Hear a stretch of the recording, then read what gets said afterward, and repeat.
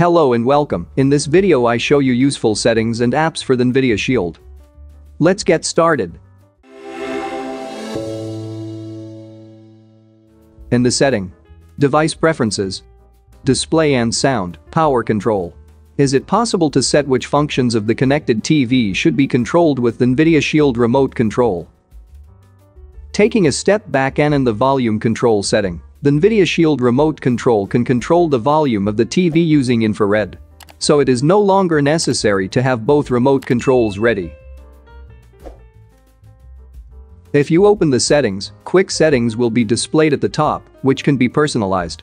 To do this, navigate to Device Preferences, System. Customize quick settings.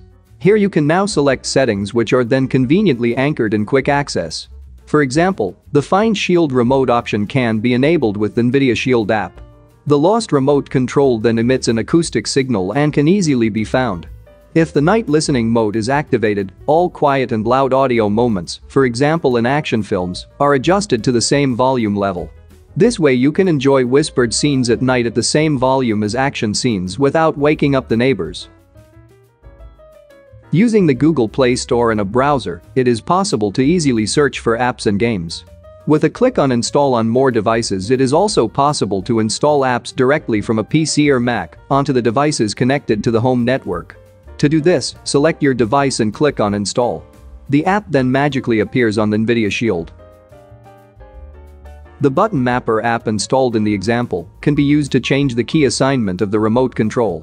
For example, you can extend the Netflix button so that a double tap opens Disney Plus and a long press opens Amazon Prime. In this way, almost every key can be reassigned. The menu button can be programmed to double-click to open the settings for lightning-fast access to the Bluetooth settings. With the app Moonlight, the screen brightness can be regulated. This is especially helpful in the evening when there is little light and is easy on the eyes. With Sleep TV Timer, I can turn off the Nvidia Shield automatically at a specified time. If you want to mirror your smartphone, tablet, PC or Mac screen onto the Shield, you can do this with the Screen Mirroring app. It is also possible to extend your PC screen to the device. You can find many detailed tutorials on this topic on our channel. Thank you for watching. If the video helped you, please give us a like and check out the channel. We have many other tutorials on all kinds of devices.